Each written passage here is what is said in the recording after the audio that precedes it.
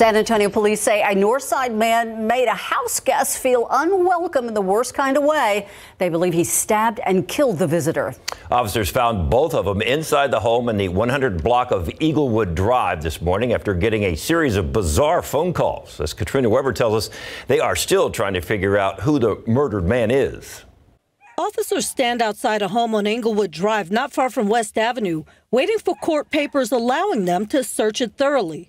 What they found on the surface, though, had them calling what happened here a murder. They discovered a male who was lying in what appeared to be a pool of blood on the floor. Police say they found another man here, the one who lives in this home.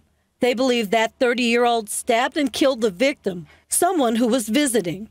They also believe he alerted them to the crime scene through several strange phone calls after 6 this morning. Told our dispatcher that he had hurt someone, then hung up. Approximately 2 minutes later, he called back saying that he might hurt someone and that he found the stairway to heaven. Once officers arrived, they say they were met with strange behavior. The suspect not letting them in at first, then finally opening up.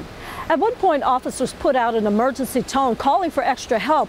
They say the suspect put up a struggle as they tried to take him into custody, but ultimately neither he nor the officers were hurt.